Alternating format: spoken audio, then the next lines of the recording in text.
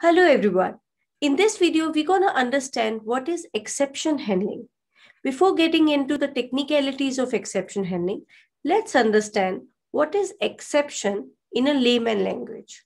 Let's say you want to open account in a bank and suddenly one day you decided that today I will go and open my account in a bank. You took appointment from bank employee and he gave you particular time as an appointment. You were going through your car, but suddenly your car stopped working. Now, this is something which was not planned. It was unplanned event that happened and it disturbed your normal flow of reaching to the bank. It actually interrupts your normal planning. So guys, this is what exceptions are. Let's now understand it in a technical word. Exception is an event that disturbs normal flow of the program. That means whatever in a program you have planned, if exception occurs, it disturbs the event then and there. Let's understand now with the help of one of the examples. So I'm going to make one class here. So new class. Let's say name of my class is exception handling, including main method in it. Click on finish.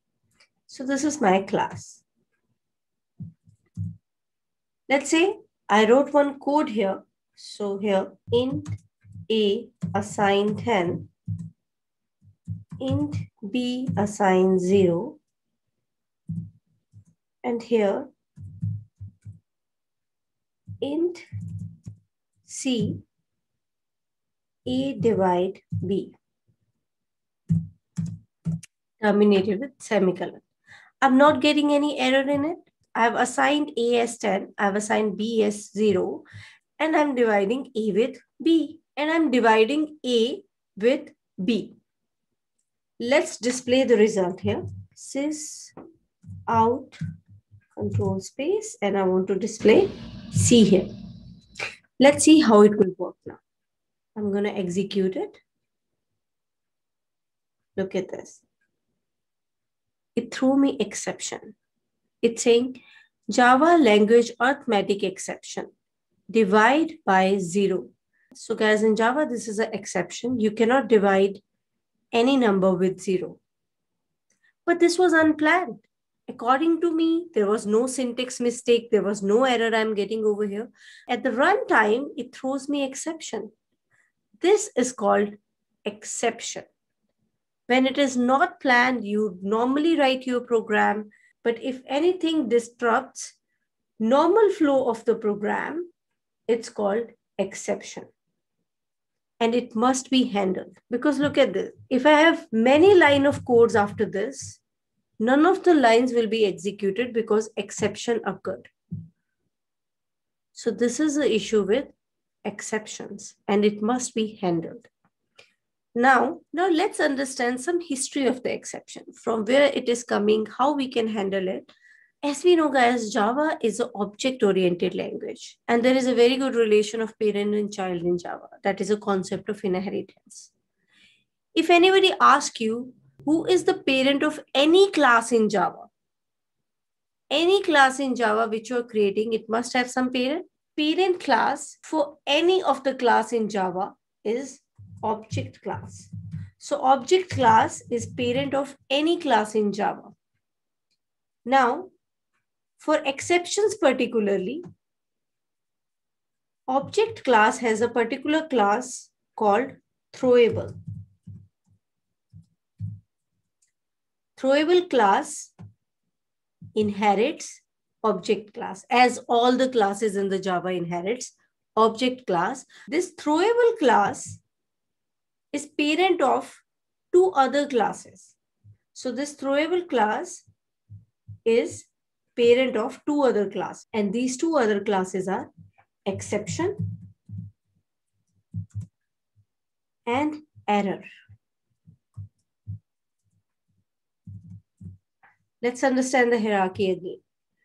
Exception and error is child of throwable, and throwable is child of object class. Any class which you create in Java has one parent, and that super parent is called object class. This is a superclass. Now, if I talk about exception, exception has parent called throwable. And error also have the same parent. So exception and error can inherit properties from throwable class. So this is what the history of exception is. Very common interview question is, what is difference between exception and error? Because whenever you read this, we mostly say, oh, error is there. But this is not error. This is exception. What is difference in error and exception? Guys, error is something which is not recoverable by programmer. So programmer cannot recover the error, whereas exception can be handled by programmer. If you want to handle this exception, you can handle it and you can still continue with the normal flow of the program. But if error occurs, you cannot handle it. Which sort of errors are there? For example, out of memory. This is not something which programmer can handle. Out of the memory, stack overflow. So these type of messages are called errors. Whereas when you have exceptions like class not found, arithmetic exception, null pointer exception, all these are exceptions which can be handled by programmer. There is one more difference in error and exception. Error is always at runtime. That means at that runtime, you will find out that this is the error you got. But exceptions occurs at compile time and runtime. So this is a difference between exceptions and errors. So as a programmer, we can definitely handle the exceptions. Now, how to handle exceptions? Guys, exceptions are also of two types. So guys, exceptions are also of two types.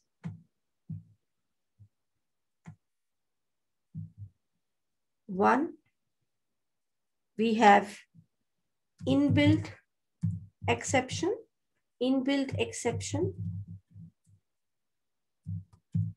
Second, we have user-defined exception.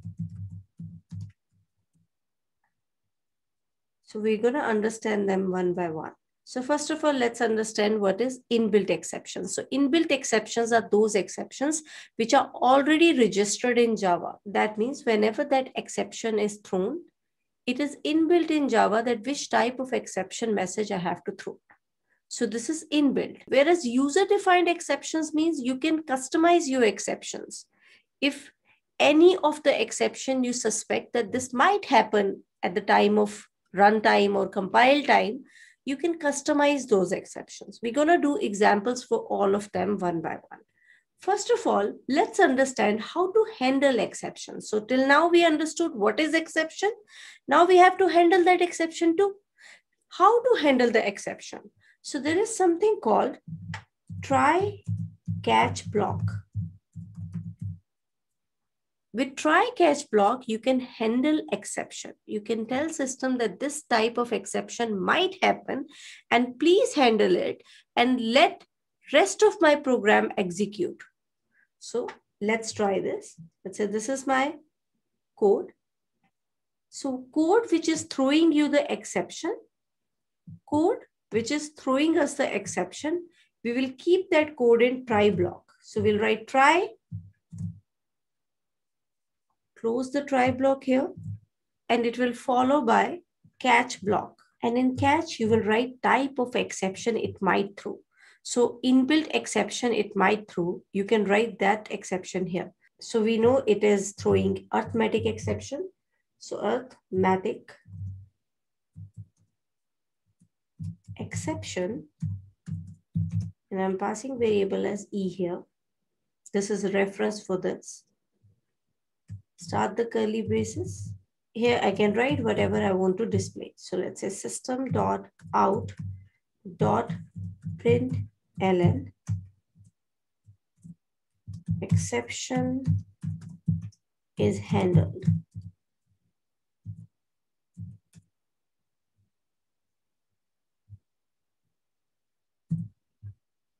And here let's say I want to print something else. So if exception is handled, I will be displayed. So this line will be displayed only if exception is handled properly. So that's why I've just written, if exception is handled properly, I'll be displayed. So let's execute it and see how it works. See, I got this message. If exception is handled properly, I'll be displayed because exception is handled. This is how you use try catch block. And guys, this is what I was saying, that what is the difference in error and exception? We can handle exception, but we cannot handle errors. I cannot handle error by this. But exception, I put it in try catch block, it is handled, and rest of my program is working undisturbed. So I can continue with the same flow of program by handling the exception. So this is what exception handling is. If you want JVM to print the exception message also, you can write down e dot print stack trace. Let's see what is going to display us. So we will execute it. It will display us the exception message even with the line number where it is occurring. So this is what print stack trace is. You can get the exception message printed with the complete details, with the line number, where it is there. So if you click on this, this is the line number. Here it is happening. Now, very famous interview question is, can we use multiple catch with one try? Yes, we can use multiple catch with one try. Let's say I'm not sure about the exception message, that which exception message will come.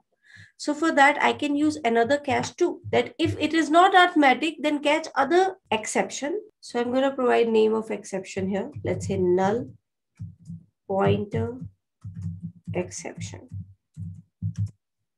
Name anything. So this is my reference for this exception. Curly braces. Let's say I want to print it. So a dot print stack to print the message. You can use multiple catch blocks with one try.